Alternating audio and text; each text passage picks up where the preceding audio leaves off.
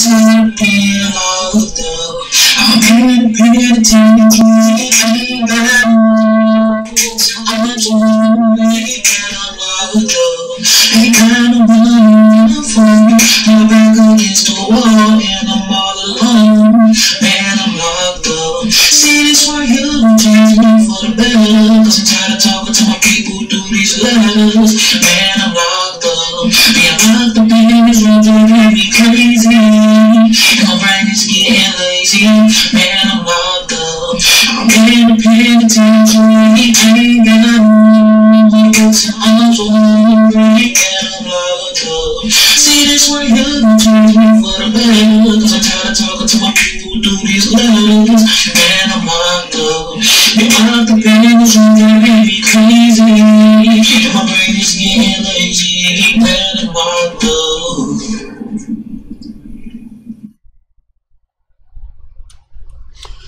Good morning, everybody, and welcome to the City of Melchizedek Detention Center.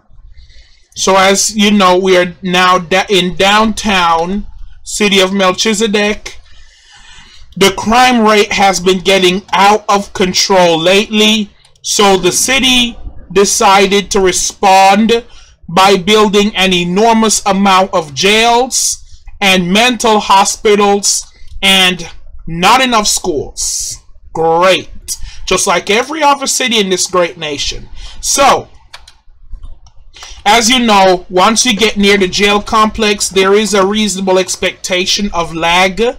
So until the lag clears, I am going to have you explore the Sally Port.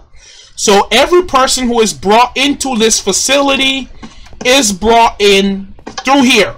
Every person who is arrested, they will be brought through the Sally Port. These are police cars. The blue police cars are City of Melchizedek police cars. The black police cars are the KRTA police cars. So it's true, KRTA police does not only ride trains, they have cars too. Many people don't think that KRTA police have cars, or any other transit system, that is, but all transit system police officers have to have vehicles. How else would they get from station to station, you know, without having to wait 20 minutes for a train? So, of course, the lines. There are lines on the floor for a reason. The blue line leads to the juvenile booking area, and then the yellow lines leads to the adult booking area. So, let's see. Okay, the lag is cleared, so the door's closing and it's working. Let's go ahead and go in to the adult booking first.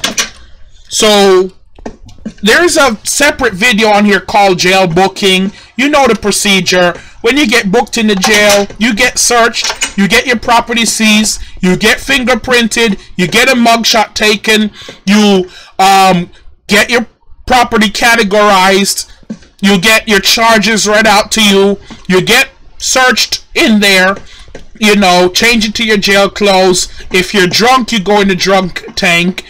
Medical, and then of course the bail bonds, everything. Waiting area for the green and red zone. And then if you're booked into the jail, here we go. This is what's happening. So when you get booked into the jail, you already know what happens next. You know the drill. You go in here, you wait for them to open upstairs, because we want to keep you separate from the real inmates. Now let's show you something interesting. So this is the pre-release pod that has been so famously discussed. This is the pod where inmates come just as they're getting released. So inmates that are on their best behavior will get released within 24 hours from that pod. There are many pods down that hallway that does the same thing, but right now we want to show you the work release area. All the pods look the same, by the way. So when you go on work release, your tools, whatever you take, this is the desk that handles it. You do not carry any work tools through these doors, or else you will get what this facility calls double arrested, meaning you're going to solitary confinement. This is the prison kitchen. The lag is back, so therefore I can't show you things at will like I normally would. I don't even have time to wait at all, really. Like, there we go. Okay, and this is the laundry. So once you have the laundry, work release door, then back this way, this will take you back onto the ward. Of course, down here you have all of your educational classes. So again, just because you're in jail doesn't mean you will not be educated. This is what your classrooms are going to look like. They look like just like regular classrooms, except it's in a prison, it's in a jail building. So there's 8 floors worth of classrooms, plenty of programs. You have 40 programs that you could do. Let's go and take a look at a real cell block. But first, let's show something cool. In this jail, cell block doors are controlled from outside of the cell block, not inside the cell block. So once you're in the cell block, of course you're gonna have the guard's desk, the shower area which needs to be installed, common day room for the inmates, the second tier only for walking, so you don't hang out up here. Everybody comes down here during the day. Railings a lot higher. This is your typical cell. You're gonna have 2 beds in a cell, storage, toilet, whatever. Of course, this is all the space you're ever gonna get while you're in this jail, in your cell, and it's for 2 people. So you have a 9 square meter cell to share with 2 people. It's a lot better than back in the days, but it's still not as good as your home. Now, as we go upstairs, something is going to show up that's good. So, through here, I think I got lost in my own jail. Of course, we know the towers. But, yeah, I want to show...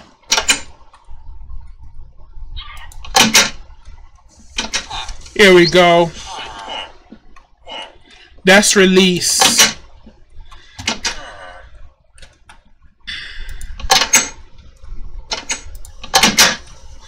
Yeah. This is a yard. They're lining the inmates up to come inside now. But let's go all the way upstairs in this empty elevator shaft to show something pretty amazing. So now we are on floor 8N. So this is the maximum security floor. So on this floor is where we house the most dangerous inmates. All of the cells on this level are made out of glass as to allow for better visibility. So these 2 inmates that are in here have been on their worst behavior. So now they get put in a maximum security cell, but worse than that, they're being restrained. So if you have here, this is a vindicator.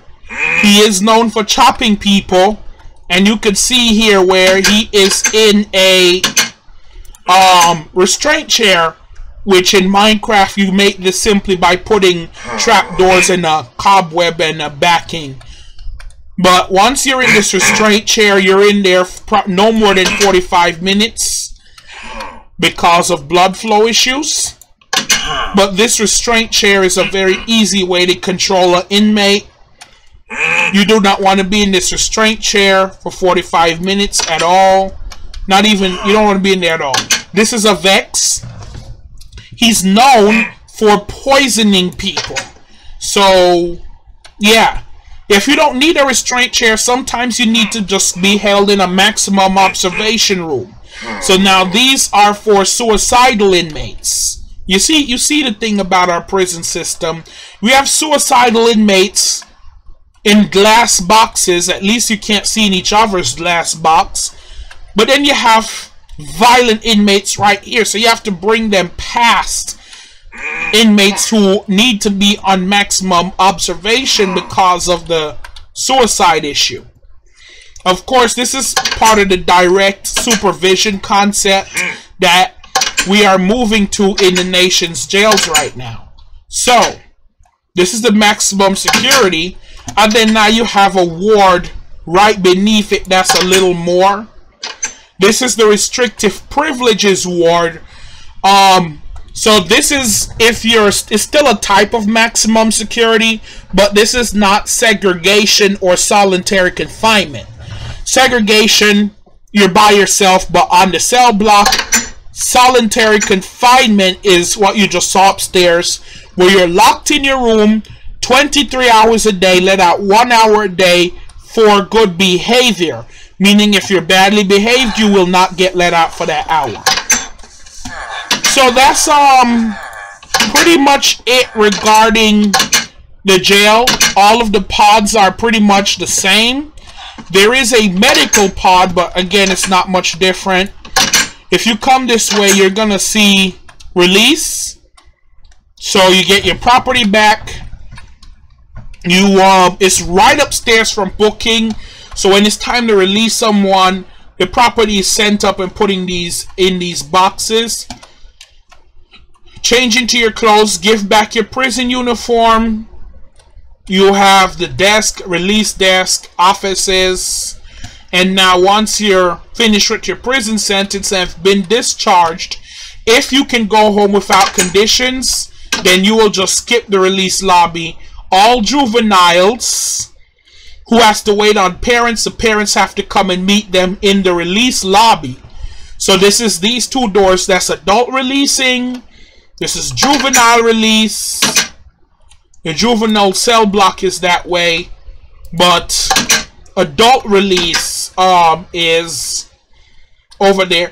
But this is the release lobby, so this is where people would come and pick up the person being released, take them downstairs. We do our best not to have multiple people in here at a time.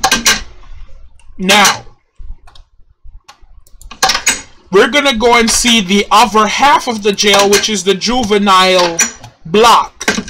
So we saw places like the kitchen, the laundry.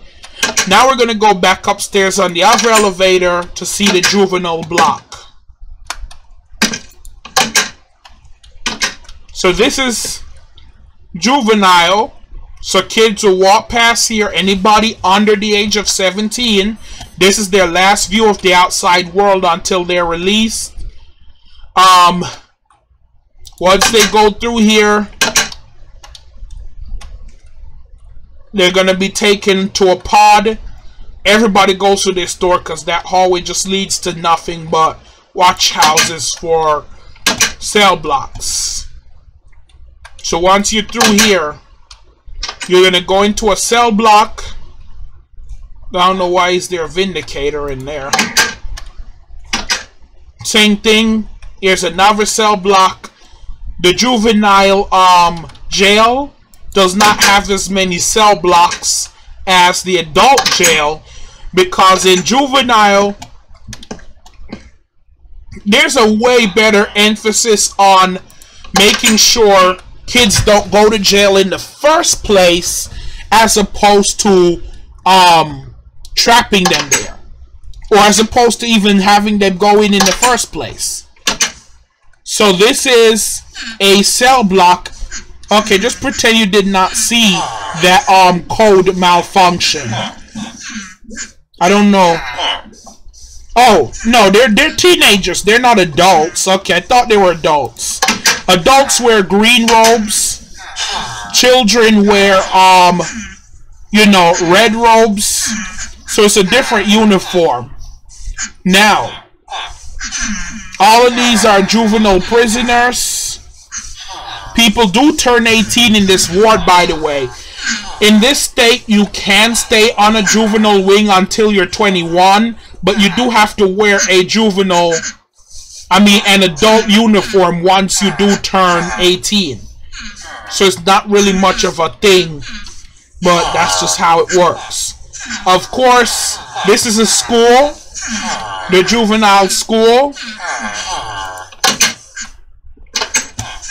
So, last thing, you go through here. Again, looks just like your normal classrooms. This is a showroom. So these are classrooms we use for the juveniles. The other video, I showed you the courthouse. Courthouse was shown to you in the last video. So, today, we're just showing you the jail where inmates are kept. And that's really it.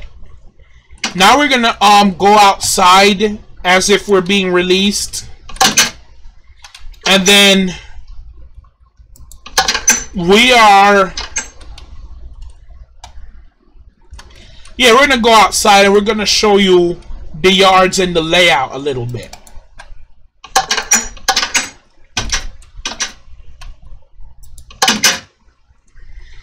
Okay, you've been released from jail. You'll come down the release hallway and into the central lobby of the police station.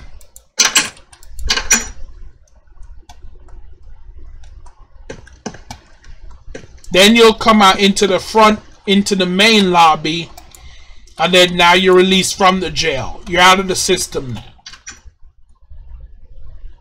So, when it comes to this jail complex, there are multiple yards. So you have the juvenile yard, and then you have multiple adult yards. Yards can get quite full at certain times of the day. These are all prisoners.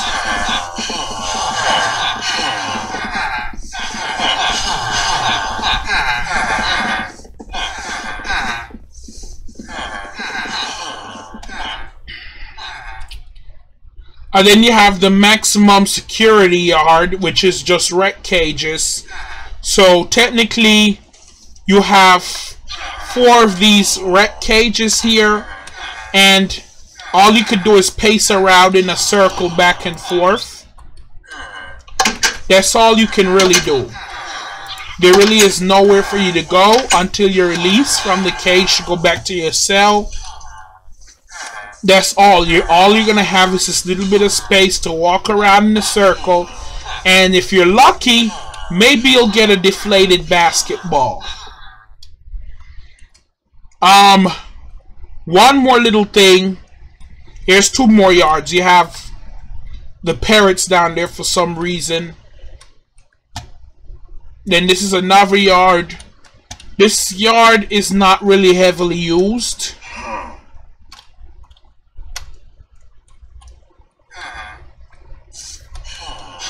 But it's big enough sometimes. Before we finish this tour, this is the receiving area, the loading dock. So there is a door that goes into the prison up there, but it cannot be opened unless these 3 doors are closed. So 2 doors cannot open at once. So with that being said, thank you for coming on me with the tour of the City of Melchizedek Detention Center. It was an honor serving you, and it's an honor to serve the City of Melchizedek.